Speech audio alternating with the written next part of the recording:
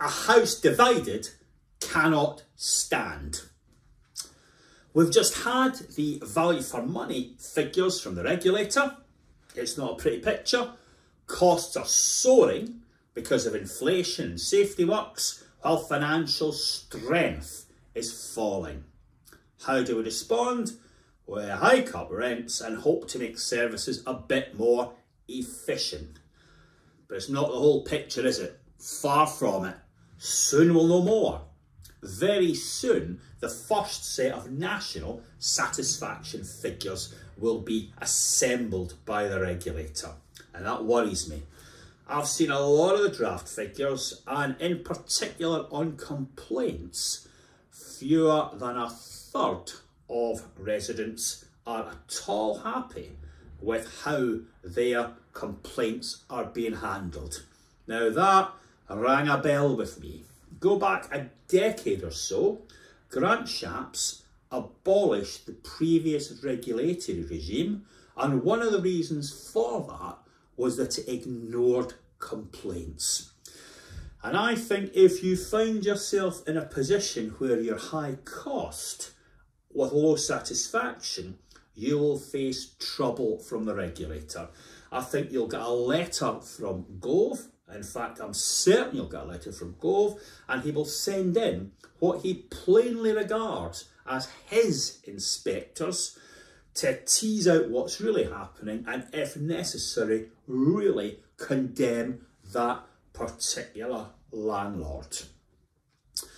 While he's sending all these letters one way, we'll send letters back complaining about funding. A lot of truth in Gove's grievances about poor standards, awful lot of truth in our complaints about poor funding. But there's no common ground. Very little shading in the Venn diagram.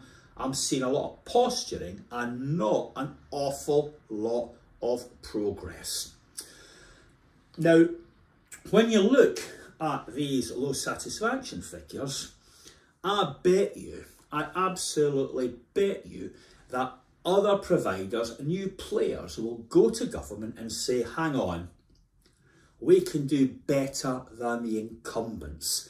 And if a government is trying to save money, as any government will be, they are bound to listen to those individuals, yeah? Gove quite correctly says that democracy is under threat because young people are not getting access to housing. I think our current social housing system is under threat because it's plainly not hitting the right notes for our residents or shared owners. How do we sort this out? Well, first and foremost, we need to get the residents on side. I'm seeing loads and loads of Byzantine student union type structures rolling off the printing press and being imposed right, left and centre. They've never worked in the past, they don't work now, and they won't work in the future. We need to have proper conversations with humans, not impose structures to keep them at arm's length and maintain the hierarchy. Until we get the staff pulling in the right direction, and that means stopping the civil wars between the development team, bringing in stock we don't particularly want, repair staff who are struggling, housing managers who are struggling, and then the accountants who come in every month to complain about everything under the sun, we're not going to make progress. We need to be one team across the staff group, not the silly nonsense that's going on in the past. And as I say, we've absolutely got to get the tenants and the shared owners more on side.